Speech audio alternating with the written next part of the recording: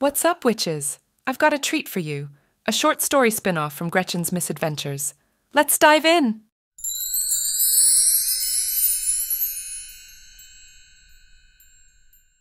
Five? Nora pushed her specs up her nose and frowned at Gretchen. What do you need 5 lengths of ash for?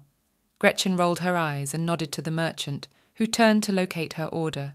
She wished Nora would have gone about her own business and not stuck her nose in. It's about time I replace my broom.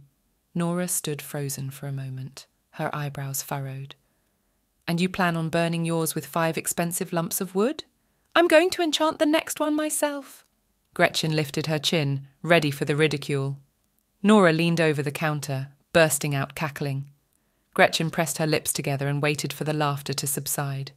You, Nora snorted, are planning on enchanting your own broom. Who says I can't? Gretchen folded her arms. Witches do it all the time. They say the broom is always better when the connection is personal. Gretchen, Nora shook her head, you couldn't enchant your way out of a paper bag? An ash? Nobody uses ash anymore. What you want is you. Got a good bit of flex to it and... Us Mirkwoods ride on ash, Gretchen said. At least that's what her spell book had called for, and she wasn't going to tempt fate by using anything different. Do you know how dangerous this is? Nora tried to school her face to calm. Get this wrong and you could take a tumble from a significant height. Well, that's a 50-50 proposition most days for me. Besides, I've been practicing. You mean that chair at the Salt and Bog? It's been scooting around the tap room for a full week now. I'm surprised Jürgen hasn't used it for kindling. Gretchen was pretty sure he'd tried, but the chair was smart enough to keep its distance while Jürgen was holding an axe. It was one of her first attempts, and she'd had a few too many ales before she'd decided it was a good idea. There was a silver lining, though. The chair had taken it upon itself to deliver sharp kicks to the shins when patrons got out of hand.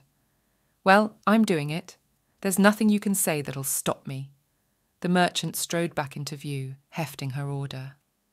Gretchen paid the man in gold and strapped the timber to her broom, keeping a good hold on it before her soon-to-be-defunct vehicle got any ideas.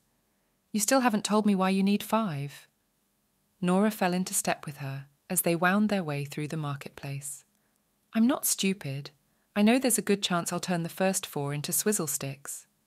Nora chuckled, and Gretchen's mouth twisted in a wry smile. She didn't need to admit she'd been to see the merchant every day this week. She was already amassing an impressive collection of Swizzlesticks.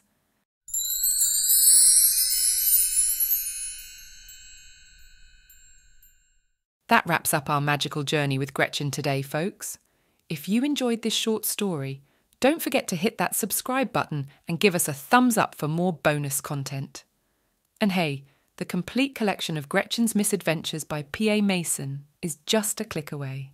Check the link in the description to grab your own copy and join the fun anytime you need a dose of laughter.